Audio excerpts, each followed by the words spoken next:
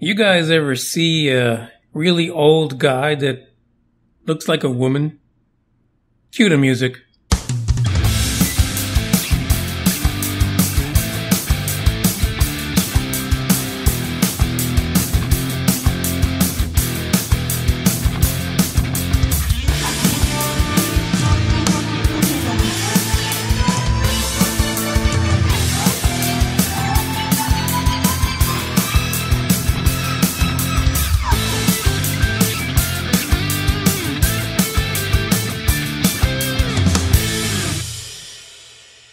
Welcome to UFO report number 42. This is Manny Moonraker. And before we get to the whole pre-roll information that I put in there, because, I'm sure you're wondering what old guy looks like a old woman.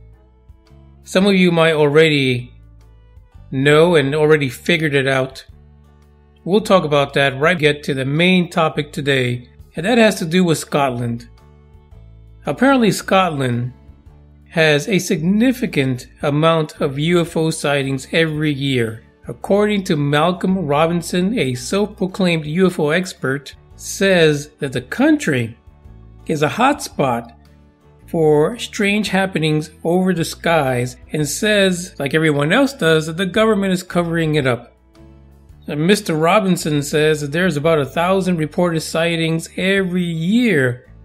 The one thing I like about this guy, Malcolm Robinson / UFO expert, is that he actually has the nads to pretty much come across as a non-rubber dicker, because he actually says that 98% of the sightings can be explained by natural occurrences. It kind of makes him shed off that rubber dicker appearance, because he is a UFO expert. He says he is extremely sure, he is very positive that the government in the UK is well versed in what's happening over the skies of Scotland, but they will not and will probably never disclose what they know.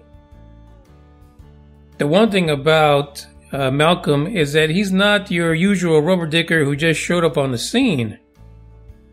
He actually has been doing this for quite some time. And apparently, back in the 90s, he actually joined the counselor from Bonnybridge, Billy Buchanan, in trying to obtain information from the British government. Together, they actually tried several times to retrieve information by contacting the Prime Minister's office, trying to get information. Of course, there was never a response. Not a surprise there. But the truth is, this guy, he is putting some effort together. He's getting out there, he's researching. And we've heard before from a previous episode how freaking crazy it is over at Bonnybridge. So if you're sitting around, Bonnybridge, or you're in Scotland somewhere, or you're somewhere in the UK where there's a lot of sightings, let us know. Send us an email, send us a tweet, post it on Facebook. I'll give you that in just a second. But I did identify him as a partial rubber dicker, and there's a reason for that. The reason this article right now is being published is because he is taking all the information he's put together, the so-called 1,000 plus a year, and apparently he had a book, the UFO Case Files of Scotland, is being reprinted again next month. So he might just have good information in there, but of course the underlying motivation for this article is the fact that he's trying to get some sales for his book.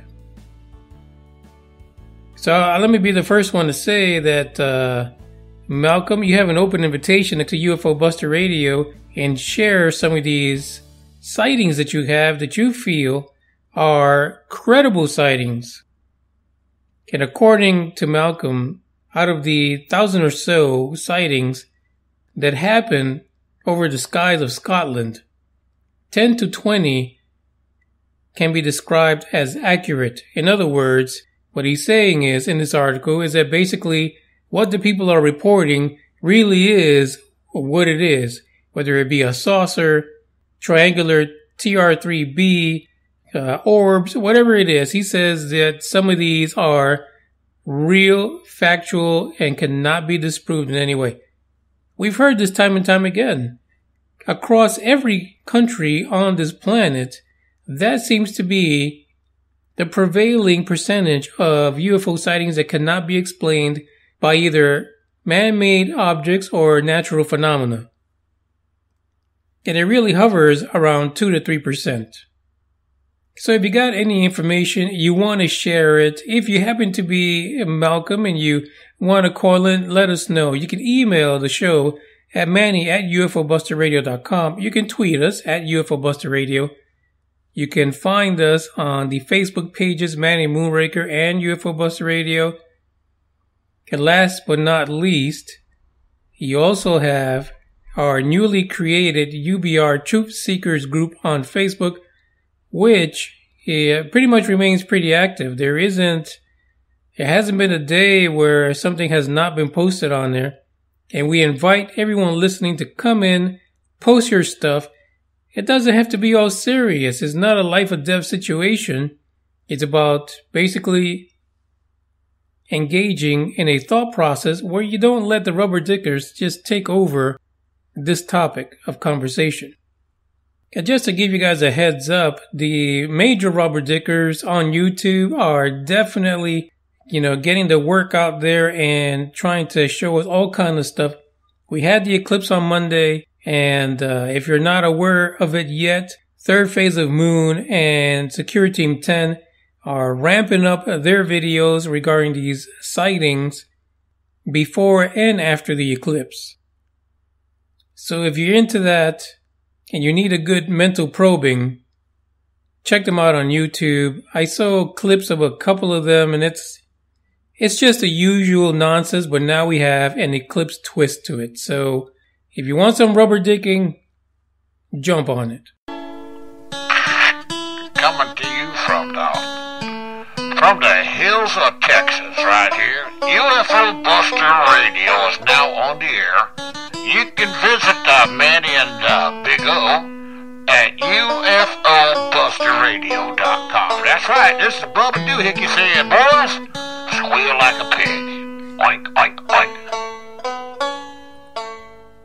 Alright, so the next issue that I have for you is not necessarily a big news report, a big article, a big incident. However, you know that we've been talking about Stephen Greer's Unacknowledged book and movie over the last few months. I saw the film. We have Billy, who has been reviewing the book on here on the podcast because he won the co-host contest. Now, Billy also saw the film. Now, when I was talking about an old man that looks like an old woman, you who are subscribed to Netflix, as of yesterday, the Unacknowledged film is available on Netflix. So if you haven't seen it yet, if you didn't shell out the original, some people were paying like $14 or something like that for the film, and you have a subscription to Netflix, there you go. First we got the main rubber dicker, Stan Romanek, and now we got his partner in crime, Stephen Greer, showing up on Netflix. So it looks like Netflix is starting to cash into this UFO phenomena because they've got some serious rubber dickers on here, and it's all for you. Subscribe and check it out. As a matter of fact, for those of you who don't have it, you can do the 1 month free trial. Check out the rubber dicking main event on the Unacknowledged film. Watch him cry and get back to us. Let me know what you think about the film. You've heard what Billy thinks about it. People here and there have been commenting about the film itself, so why not get your 2 cents in and let us know? As a matter of fact, why not drop it in UBR Truth Seekers? Because we have the anti-rubber dicking protocol on there right now. So you'll be safe. So the last thing I want to bring up is that I have been searching high and low for any updates on the Gaia situation and those mummies from Peru. There has been zero, nada, niet, not a damn thing coming out of the internet or Gaia relating to those mummies in Nazca, Peru. It appears that this story has pretty much gone dark. Again, to me, if Gaia has figured out that these mummies are 4.24 fake, then they should have done the right thing and come out and denounce the whole situation. They might still be trying to work on this. There might be legal issues on the horizon, being that the mummies were removed from Peru. I don't know what's going on behind the scenes, but one thing is clear.